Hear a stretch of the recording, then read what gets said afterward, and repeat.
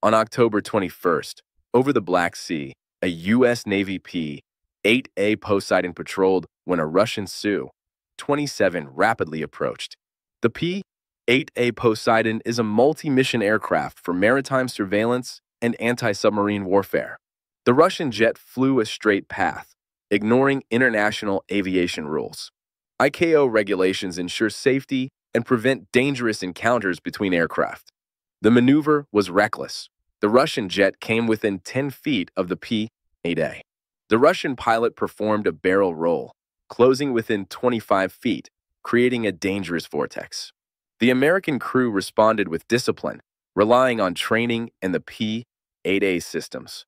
They activated technology, turning arrogance into a malfunction for the adversary. This was a fight of data and nerve, showcasing modern military encounters. Russia's first mistake was believing they were dealing with a single, isolated aircraft.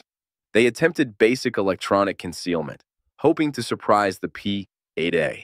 But their element of surprise vanished before it even materialized. A US E-3 Sentry AWACS aircraft, patrolling nearby, was securely linked to the P-8A. Data from both platforms was instantly integrated into a unified intelligence picture, creating a panoramic view of the battlefield. The Su-27's exact location and projected flight path were predicted while it was still 50 nautical miles away. With this complete situational awareness, the American pilots remained perfectly calm. They tasked the P-8A's high-resolution cameras to record the entire provocative incident, turning Russia's aggression into irrefutable evidence for the international community. The U.S. was operating within an impenetrable information network. The threat escalated in the Black Sea, a critical waterway for maritime commerce and stability. Two more advanced Russian Su-30 models launched from Sevastopol, hoping to trap the P-8A with numbers. But this exposed a fatal Russian weakness. Their aircraft cannot link up or share combat data effectively. The U.S. response was immediate and unified. 2F divided by a -18E Super Hornets launched from the USS Dwight D. Eisenhower 200 miles away. Their ASA radars and AMRAAM missiles boasted a lethal range far superior to Russia's best air-to-air weapons. Crucially, they were connected to the same data network, allowing them to track the Su-27 without ever revealing their own position. Simultaneously, beneath the waves, the P-8 as sonar locked onto a noisy Russian Kilo-class attack submarine. An MH-60R Seahawk helicopter quickly deployed an inescapable acoustic net of sonar buoys, turning the anonymous observer into a tracked and targeted threat. The U.S. controlled the skies and the underwater domain, demonstrating superior coordination and technological advantage.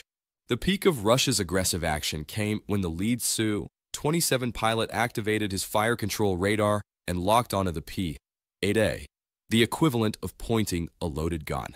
The flanker also began emitting crude jamming signals, attempting to blind the American sensors. This final, desperate card backfired spectacularly. The P-8 as new generation ALQ-249 jamming system reacted instantly. It not only blocked the incoming signal, but amplified and counterattacked in a brutal electronic countermeasure. On the Russian pilot's radar screen, the single P-8A target vanished, replaced by a flood of hundreds of false targets. His entire situational awareness became useless.